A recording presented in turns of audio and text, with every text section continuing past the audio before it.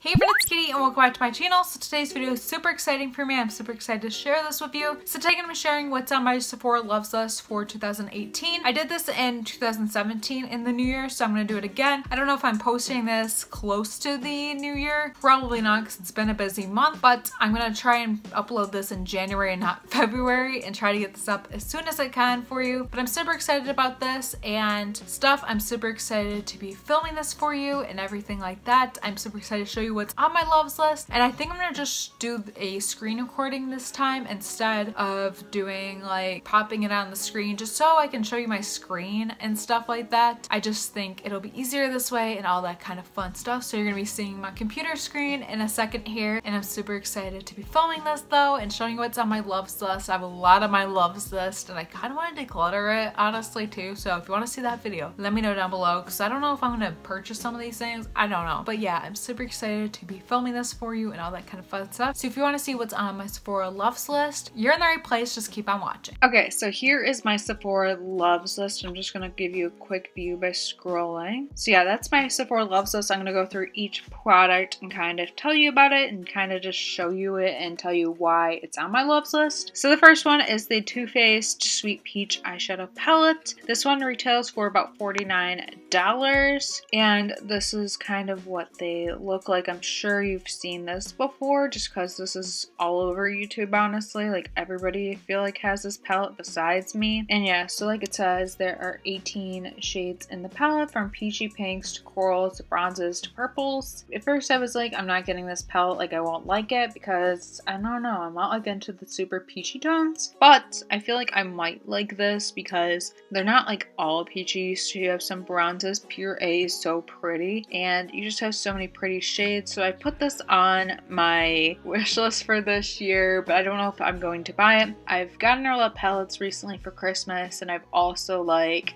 spent my money on a lot of palettes this year, so I don't know if I'll actually buy it, but that is on my loves list. So the next thing that's on here is the Smashbox Covershot eyeshadow palette, and I believe this one is in a blaze. So yeah, this is in a blaze, and I don't know, the colors in here just look really pretty, like how you get a matte and then you get a bunch of shimmers. They look kind of different and everything, and I don't know, it's like a small palette. This palette came out with Shea Mitchell last year, retails for $29, which I don't think is bad. I think that's pretty good for a palette and it seems like a good size. I'm probably gonna hold off for a while and everything. I don't think I'll get it right away. So next I have this little, I guess like trio sample size travel set with me. This is the Smashbox Drawn and Decked Out Travel Set Primer Set. So this is limited edition, still on there, and it's $22, but it's a $48 value. You get a sample size of the Photo Finish Foundation Primer, which isn't my favorite, but I would use it if I had it. And then you get a sample of the Photo Finish Pore Minimizing Primer, which I've always wanted to try, and the travel of the Photo Finish Primer Water, which I love. It's just so moisturizing, and I kind of put this on here as maybe I would get it. So the next thing has been sold out for weeks, and that is the Stilla One Step Rime. I tried the One Step Correct and I really like that, so I decided to put this on here. This retails for $36. It has all 5-star reviews. Note that it does have 7 reviews, so I don't know how accurate that is, but this is supposed to be like a lightweight serum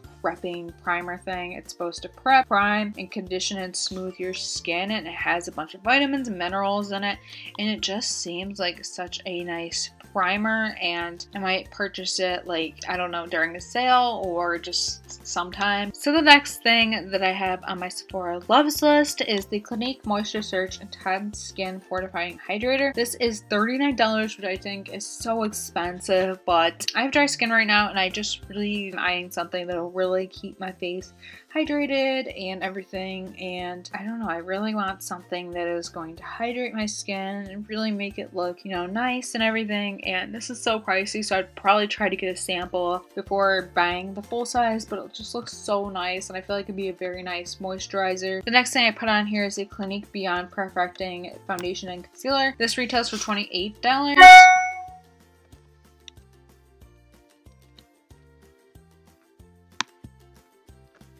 and I feel like, I don't know, I've wanted to try this so many times. The first time I got like a sample of it, like a foil packet, and the shade was so off. The second time I tried to get through Sephora through like deluxe sample, they sold out of my shade. So I don't know, I have to figure out what my shade is and maybe I'll get it for myself sometime. Then the next thing is the Milk Makeup Cooling Water. This is $24. It seems gimmicky, but I feel like it really hydrates your skin. You could put it in the fridge and you could put it on your skin and make it feel nice. So the next thing I want to try and want to buy that's on my Sephora loves list is some of the Stilla glitters. I have two. I have Kitten Karma and Rose Gold Retro. So these are more that I want to try. So this one that I want to try is called Gypsy. This is a mid-tone lilac with magenta and pearl. And by the way, those all retail for about $24. This one looks very similar to that one. And this one is in the metallic finish and those ones are in the glitter finish and this one's in Sea Urchin. I might pick one over the other just because the colors do look so similar. I don't know if they do swatched, but online they look pretty similar, so I might just pick one over the other. This one's in Smoky Storm. This is like a pewter and silver color. This one's in Smoldering Satin, which is a deep tan and silver. This one I can tell you is in the gold shade, which this one is in the silver shade, which I really want. And then this one is the shimmer and glow. And these are the shimmer finishes instead of glitter and glow. This one's in Kitten, which I would love. And I also really like the look of Cloud. And yeah, I believe those are all the Stilla glitters that I've been eyeing. So yeah. Okay, so the next thing that I have my eye on is this jelly mask from First Aid Beauty. This is the Hello Fab Ginger and Turmeric Vitamin C Jelly Mask. This retails for $32 and you get a tub of it. This is supposed to be good for all skin types. This is supposed to be especially good for dryness and redness and just evening out texture of your skin. And I'm currently on Accutane and I have dry skin, so I thought this might be something cool to try. It might be good for me, so I'm curious about it, but I don't know if I'll actually purchase it, honestly. So next are the Tarte Color Splash lipsticks. This is from the Rainforest to Sea collection. I actually already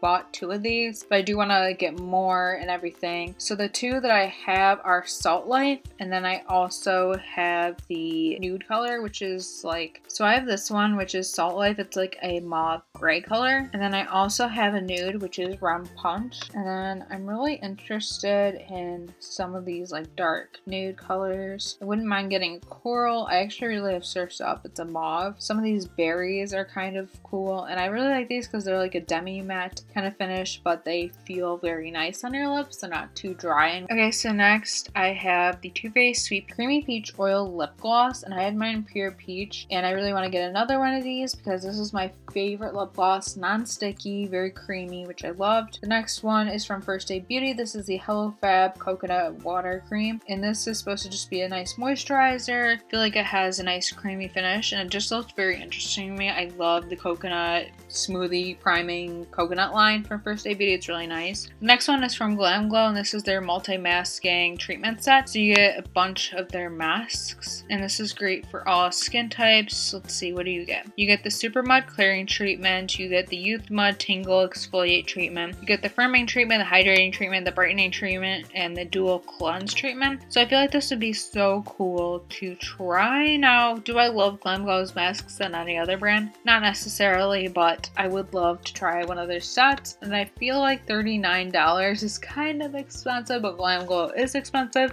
So yeah, maybe I will try this, get the set. I don't know. It's not limited edition that I know of, but it could sell out. So next, I want another highlight, and if my mom's watching this, but she would be like, Katie, you do not need another highlight. I'm obsessed with highlighters. I wanted this highlight. I believe it might have been on my list for last year. I have no idea. But this is the Dandelion Twinkle highlight, and this is $29. It's just a very sheer highlight from Benefit, and I don't know. I'm obsessed with highlights. I always love trying a new highlight, and I feel like this one would be so good, so I kind of want to try it. I don't know, like, I've heard things about it, but I'm actually kind of happy with drugstore highlights at the current moment, but I feel like that would be such a great highlight. So next, I have the Urban Decay Naked Heat palette on my loves list, and I just got the Tarte Toasted palette, and I'm obsessed with that, and I think it's very similar to this, but they also have different tones and different colors to them, and just at the looks of it, these colors look gorgeous, and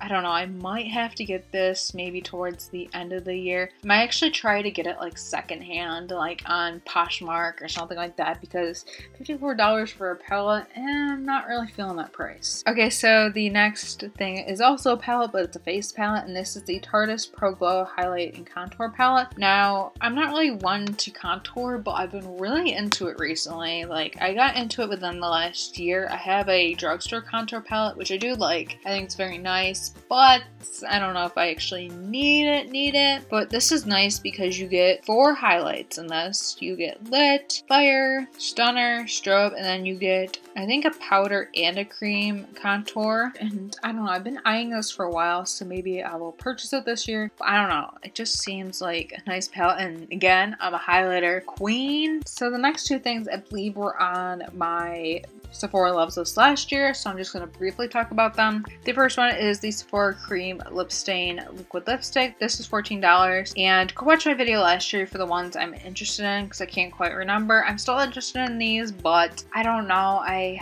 have a lot of lipsticks, so again, I want to weed through things before I start buying more. But yeah, I still am interested in these because they seem nice. And then the next one is the Smashbox Covershot Eyeshadow Palette. I believe this one is in Golden Hour, and I have a sample of this right now, and it's nice.